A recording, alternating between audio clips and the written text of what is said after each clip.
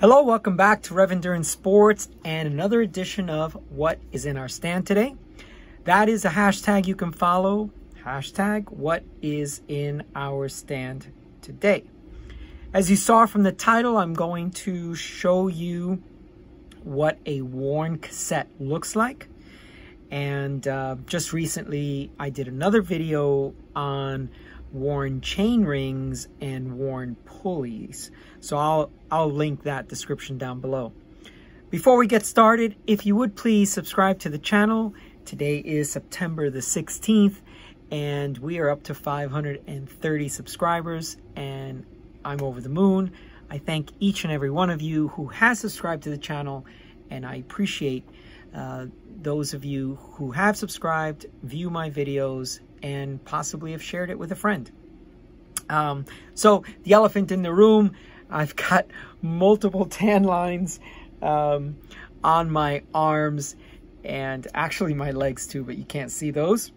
But, you know, it's part of riding in sunny weather for 6, 7, 8 hours at a time. Okay, so let's get going on the topic of today.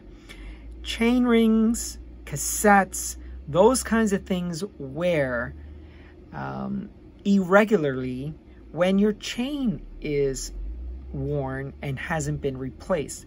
So what ends up happening is, and I'll show you on the cassette itself, the chain no longer falls in the valley precisely where it's supposed to fall. It starts to fall on the teeth itself and then starts to sharpen the teeth, and the flat tops that are typical of a brand new cassette, they're gone. Chain ring, same thing. The flat tops are gone.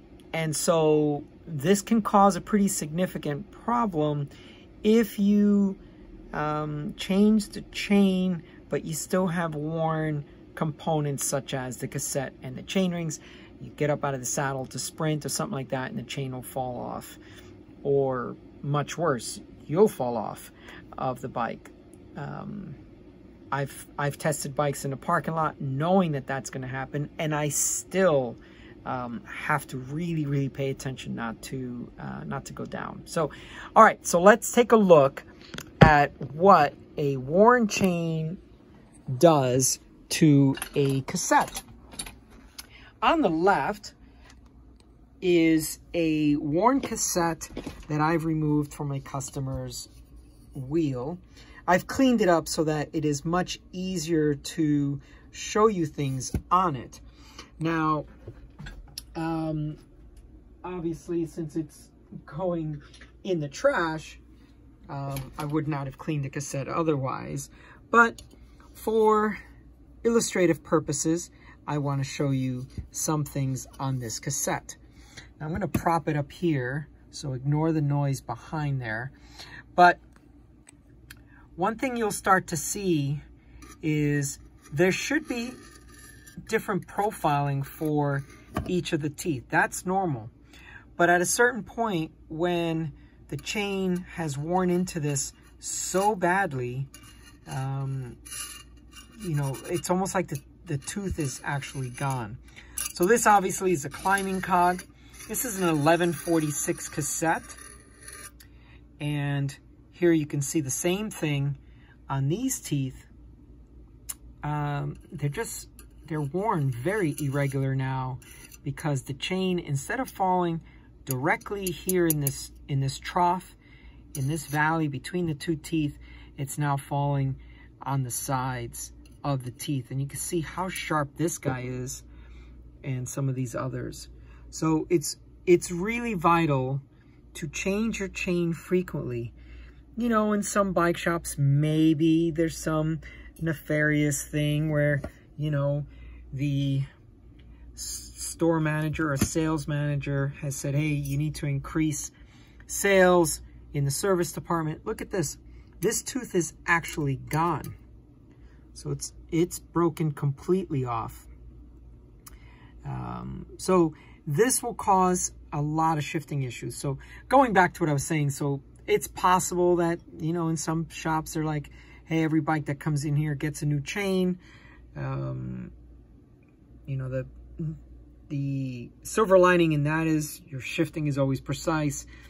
The possibility of maybe something nefarious where they are just selling everyone a chain, maybe that's not ethical, but I don't think that happens too often.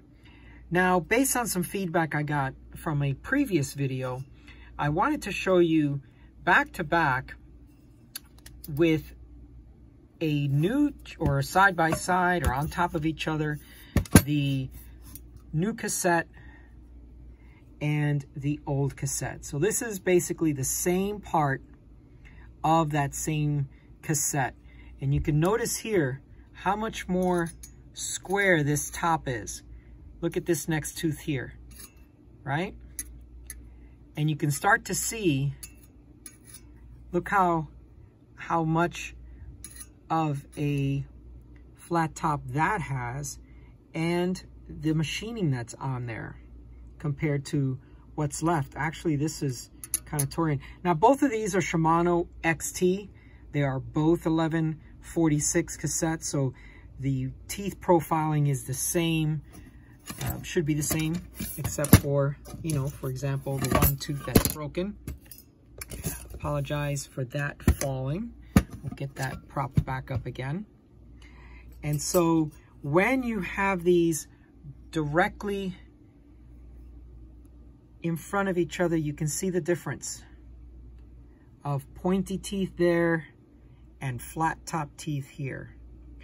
Now, that is going to impact your shifting significantly. And one of the things the customer came in was for poor shifting performance.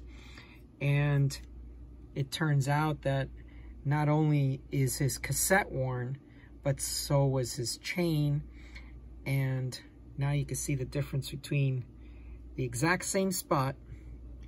If you follow that rivet and then follow that rivet here, and you can just see how the teeth are just so worn down, and the flat tops are gone. The valleys have elongated, and there you go. So this is very important that when you replace your chain, which should be done often, that you take the time to inspect your cassette and or your chain rings and make sure that you are getting optimal shifting performance by replacing everything that's worn at one time. Because, you know, a worn chain and a worn cassette seem to shift okay, but then if you replace just the chain and keep the worn cassette or keep just the worn chain rings, you are going to not have optimal shifting performance. Okay, that's all for today. I do appreciate if you like the video, if you found some value in this video, please like, please subscribe, and also if you get a moment, share it with your friends and say, oh, hey, you know that shifting problem you had? As a matter of fact, on my Tuesday ride, one of the gentlemen that I ride with, I asked him, hey, where's the rest of your crew? And he was kind of going down the list. This person is here, this person is there. And then this other person dropped his chain. It's the second time he's dropped his chain. And so I started asking, well, what were the circumstances? So, well, he was just making a left turn out of a traffic signal and he dropped his chain. And I said, well, in which direction? Did it drop to the inside, to the frame, or up over the top? Was he shifting? And he says, no, it dropped between the small chain ring, this road bike we're talking about, small chain ring, and into the frame. And I said, And he said, well, I ride SRAM, and that gentleman rides Shimano, and I was looking at the teeth, and they looked fine. I mean, I think that they're supposed to have square tops. And I said, oh, yes, definitely.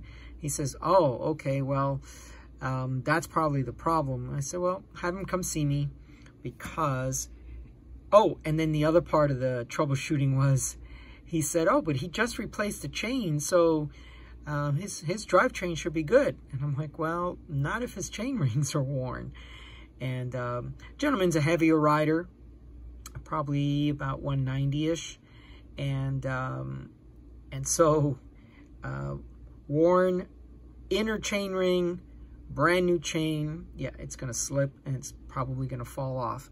So anyway, that's that. Thank you so much for listening and watching, and please share with your friends. And in the meantime, we will see you up the road.